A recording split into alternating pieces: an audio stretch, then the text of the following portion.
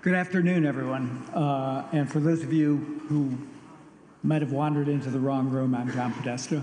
I'm going to speak for a few minutes, and then I'm going to take some questions from the press. But I want to start by recognizing our wonderful ambassador to Azerbaijan, Mark Libby, who's sitting up here in the front row. We have a big team. Jane Nishita's here from EPA. We have my colleagues from SPEC. And I want to also acknowledge the hard work and the professionalism of the Azerbaijan COP team led by Minister Babiev as COP29 comes to order. So I want to address tonight a topic that is on everyone's mind, the U.S. election. For those of us dedicated to climate action, last week's outcome in the United States is obviously bitterly disappointing, particularly because of the unprecedented resources and ambition President Biden and Vice President Harris brought to the climate fight. Starting with our bold 2030 NDC to cut emissions by 50 to 52% below 2005 levels, by rejoining Paris, by making the largest investment in climate and clean energy in history through the Inflation Reduction Act and the bipartisan infrastructure law. The President's commitment to quadruple international climate funds from the United States to $11 billion per year. It is clear that the next administration will try to take a U-turn and reverse much of this progress. And of course, I'm keenly aware of the disappointment that the United States has at times caused the parties of the climate regime who have lived through a pattern of strong, engaged, effective U.S. leadership, followed by sudden disengagement after a U.S. presidential election. And I know that this disappointment is more difficult to tolerate as the dangers we face grow ever more catastrophic.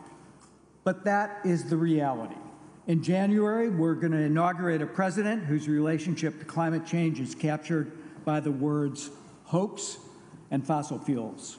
He's vowed to dismantle our environmental safeguards and once again withdraw the United States from the Paris Agreement. That is what he has said, and we should believe him. The United States is a democracy, and in a democracy, the will of the people prevails. Our administration is working with the incoming administration to ensure a peaceful and orderly transition of power. But what I want to tell you today is that while the United States federal government under Donald Trump may put climate action on the back burner, the work to contain climate change is going to continue in the United States with commitment and passion and belief. As President Biden said in the Rose Garden last week, setbacks are unavoidable, but giving up is unforgivable. This is not the end of our fight for a cleaner, safer planet. Facts are still facts. Science is still science. The fight is bigger than one election, one political cycle in one country. This fight is bigger still because we are all living through a year defined by the climate crisis in every country of the world. July 22nd was the hottest day in recorded history.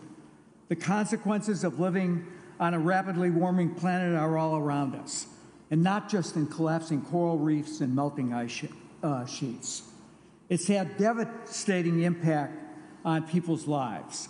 This fall, Hurricane Helene and Milton slammed into the southeastern United States, killing hundreds and cutting off power and water in communities for weeks. The worst drought in decades in southern Africa is putting 20 million children at risk of malnutrition and even starvation. Wildfires and drought are ravaging the Amazon and the Pantanal, destroying indigenous communities and burning up an area the size of Switzerland.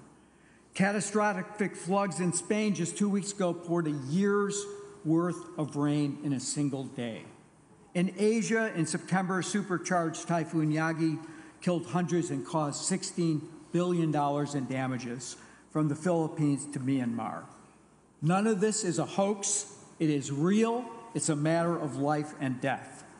Fortunately, many in our country and around the world are working to prepare the world for this new reality and to mitigate the most catastrophic effects of climate change.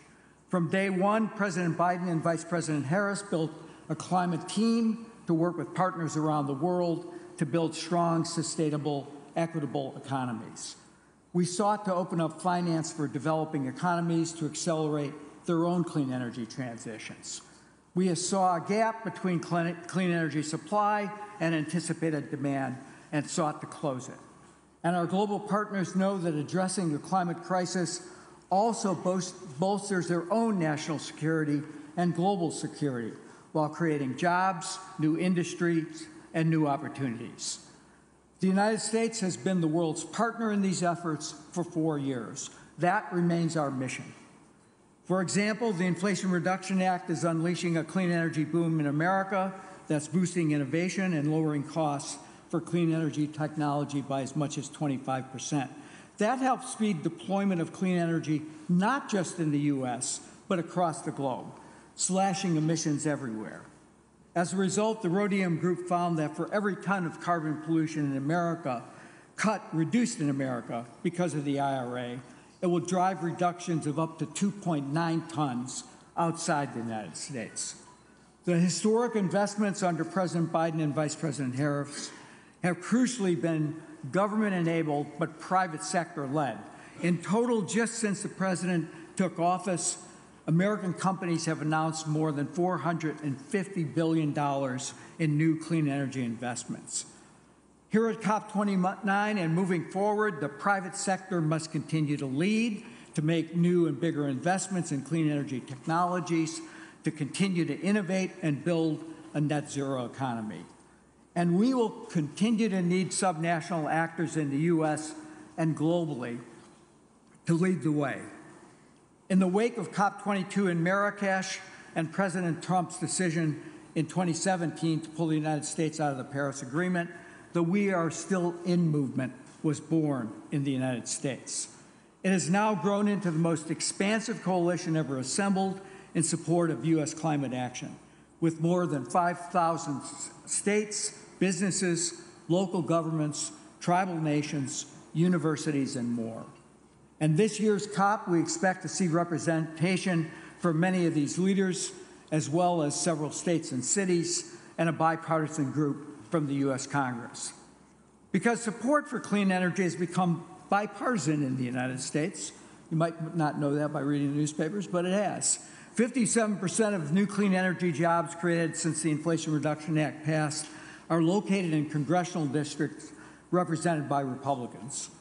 Those jobs come from over 350 new clean energy projects, totaling $286 billion in investments. Many Republicans, especially governors, know all this activity is a good thing for their districts, states, and for their economies. Governor Henry McMaster of South Carolina, Governor Kevin Stitt in Oklahoma, for example, have welcomed clean energy investments for many years, from the EV supply chain to the solar supply chain. And earlier this year, 18 House Republicans wrote a letter to Speaker Mike Johnson urging him not to repeal the IRA's clean energy tax credits. The letter says a full repeal would create a worst-case scenario where we would have spent billions of taxpayer dollars and received next to nothing in return. It's precisely because the IRA has staying power that I'm confident that the United States will continue to reduce emissions, benefiting our own country and benefiting the world. The economics of clean energy transition have simply taken over. New power generation is going to be clean. The desire to build out next-generation nuclear is still there. Farmers and ranchers are reducing emissions and raising their incomes through more efficient and biologic fertilizers, biodigesters, and feed additives. The hyperscalers are still committed to powering the future with clean energy, including safe, reliable nuclear energy. The auto companies are still investing in electrification and hybridization. All those trends are not going to be reversed. Are we facing new headwinds? Absolutely. But will we revert back to the energy system of the 1950s? No way. and we have only one administration at a time. Until late January, President Biden and Vice President Harris will still be in the White House, so we're here at COP29 to continue to work together with our global partners and other parties. The COP is a critical opportunity to cement our progress and keep 1.5 degrees alive, to accelerate progress on reducing all greenhouse gases, and perhaps most notably, to strengthen global cooperation on adaptation and climate finance. We are here to work, and we are committed to a successful outcome at COP29. We can and will make real progress on the backs of our climate-committed states and cities, our innovators, our companies, and our citizens, especially young people who understand more than most that climate change poses an existential threat that we cannot afford to ignore.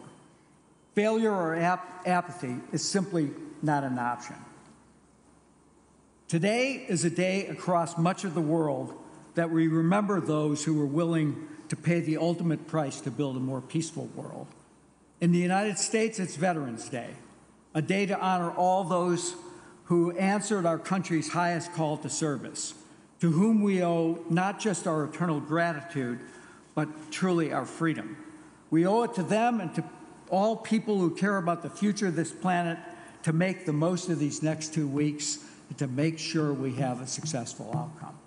With that, I'm going to take some questions from the press, and I've got an order to start with. I'm going to start with Sarah Schoenhart from ED News.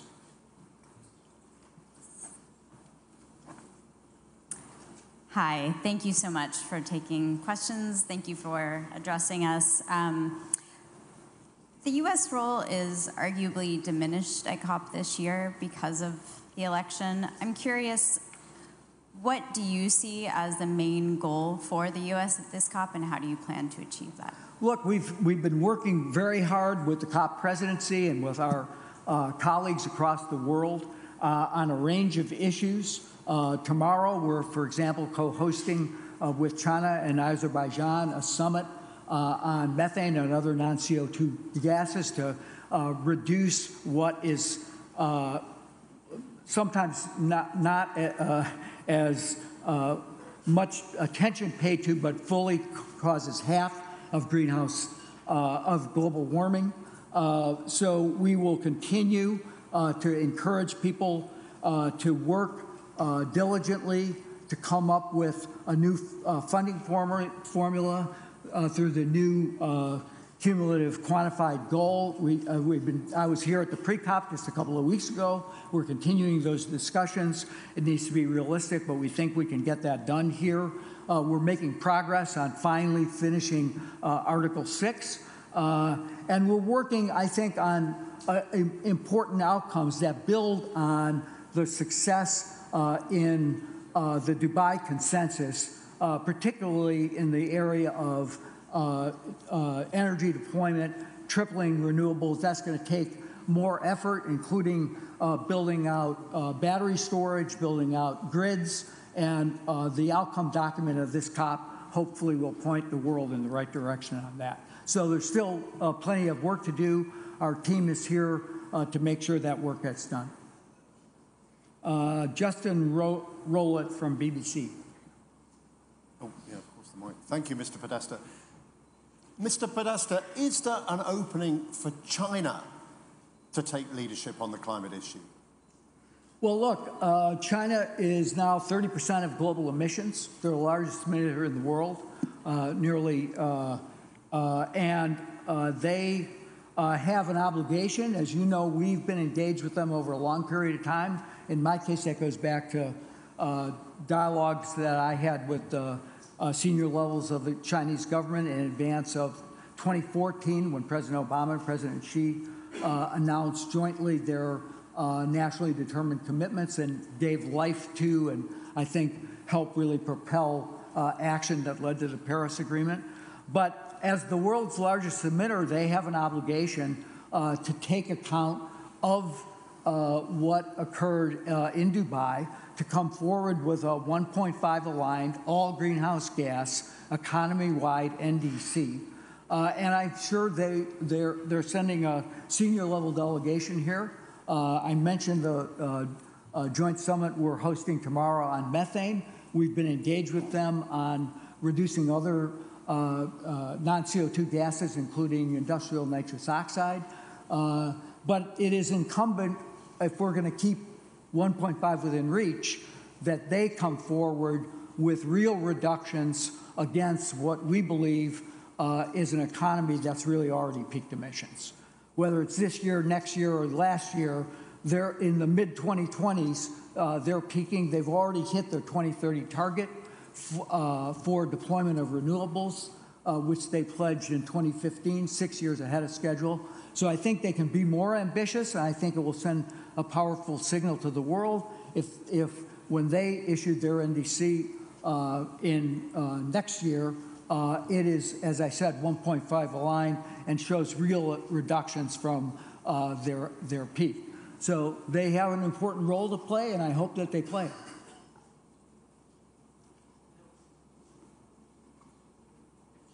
I'm sorry. Jake Biddle from Grist. Thank you, Mr. Podesta. On the new collective quantified goal, there are proposals from Canada and Switzerland to enlarge the donor base by including countries with a certain level of GNI or per capita emissions. I'm wondering what the U.S.'s position on those proposals are and if an expanded donor base is a condition for U.S. support of the goal. Look, we've felt that an expanded donor base has been long warranted. We've argued that in the run-up to COP. There are capable parties.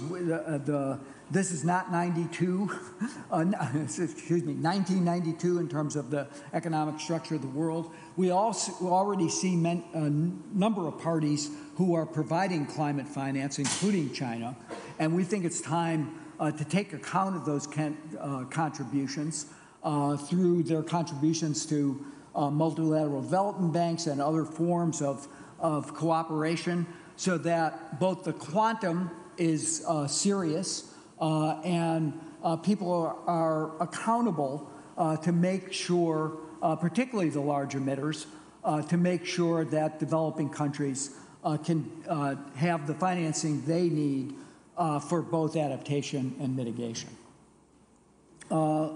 Laman Zainalova from Trend. Good to see you again.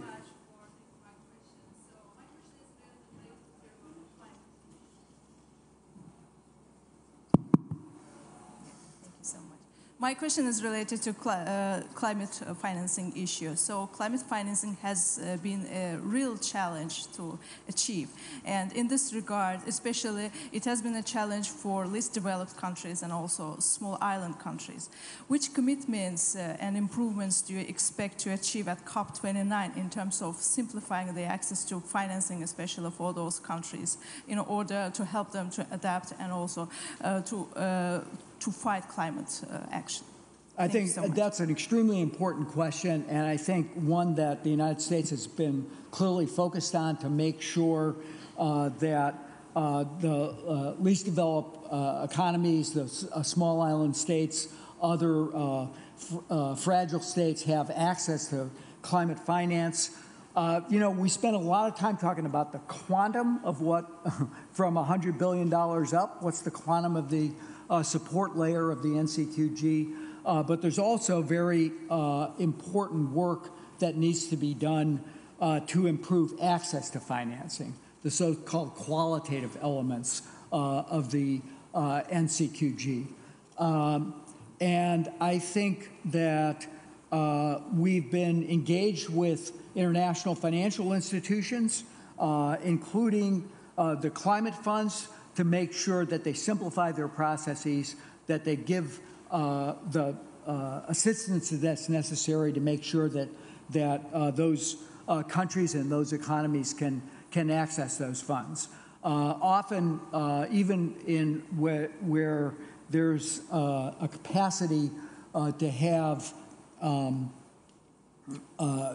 support for the process, the process itself is so encumbered that particularly smaller countries can't access it. So it's something that we think is a critical element of the negotiations, and hopefully in that, as we move to try to frame the final version of the new NCQG, equal attention will be paid on the qualitative elements so that access is for once and for all available across the globe. VJV from The Economist. Hi, thank you for your comments today. I wanted to ask, in the time you have remaining, what are the most important things that you think you can do to Trump-proof your accomplishments of the Biden administration, and going beyond administrative action as well? Do you think there's a possibility of something like permitting reform, where there is some bipartisan support? Is there any chance in the lame duck, or is that a dead duck? The Congress is just coming back into town tomorrow. I think it'll be a topic how both sides sort that out. I think there is support and bipartisan support in the Senate for moving forward with permitting reform. Whether the House decides it wants to take it up, I can't speculate standing here today. They've been gone for a while, as you know, for the election break. But I think there are a number of issues. We're fully committed to trying to award and obligate the funds that were available through the Inflation Reduction Act. We have already awarded $98 billion. That's about 88% of the money that's available in the fiscal years available to us. We're committed to moving forward and getting more of that done. We're also one of the, I wear both hats because I still sit and help drive the domestic implementation of the IRA. We have some important tax guidance that needs to be put out, particularly on the carbon, on the technology neutral production and investment tax credits for clean energy production, for clean hydrogen, and a couple of other tax credits. So we're finalizing those rules. And in the meantime, we're also trying to work, as I said, with our state and local partners. As I was walking in to the room, I saw Wade Crowfoot from the state of California, who's here representing the governor. We're working with them to make sure that we're listening to their needs about what they're trying to get done. So we still have plenty of work to do, and we have, I used to know the exact number, but it's around 72 days, I think, to get it done. So my team back in Washington is hard at work ensuring that we solidify the investments that, as I noted, are powering jobs and investment all across the country, north, south, east, west. And we think that is likely to be one of the best protections for the economic incentives that were included in the Inflation Reduction Act. But as I said, I think if you look at this from the private sector's perspective, what are they investing in? Where are they going? Power, transportation, even on the industrial side, where as a result of grants that we've been able to make under the bipartisan infrastructure law, there's a serious level of innovation going on to make green steel, to make great green cement. I don't think that's any of that is reversible. Can it be slowed down? Maybe, but the direction is clear. Companies are moving in that direction, and I think they have a lot of support from states, from cities, from other subnational actors to keep going. John, we have time for just one more question. It's from Valerie. Okay, Valerie. Hi. Over here. Thanks. Sure.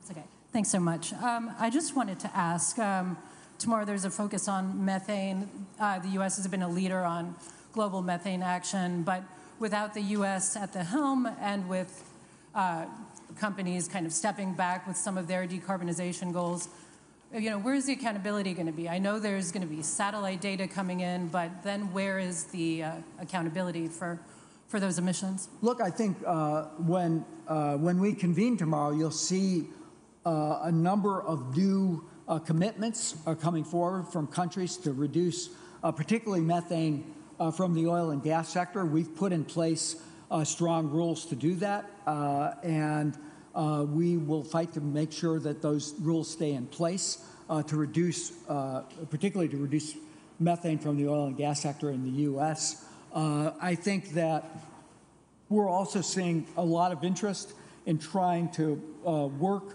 with the United States and with others to reduce waste methane from both landfills and from wastewater. And so I think that is a place where we can move forward together. And as I noted, I think I was in Beijing in early September, and Liu Jiamin, the special envoy for China, was in Washington in the spring. I think our dialogue and technical discussions on reducing all non-CO2 gases has been particularly productive, so that we understand each other's strategies and where really emissions can be reduced at a very low cost per ton of CO2 equivalent. So I feel good about that. I think you'll see, as I said, tomorrow, the World Bank stood up as a result of catalysts from the United States, a fund to help countries particularly decarbonize in their fuel production sectors. So that work is going on across the globe, and I expect that in the United States it'll continue. Most of the companies, most of the large majors have pledged to reduce their emissions. The public will have to hold them to account. We're just in the throes of finalization of our rules on the setting up the system to charge fees to oil and gas producers for excessive methane production. That was a feature of the Inflation Reduction Act. So that's a place where I think we continue to make progress, and we have strong global partnership from Central Asia. I think you'll hear some words from Azerbaijan on this coming tomorrow. So I won't preview that, but except to dangle it. Thanks, Valerie.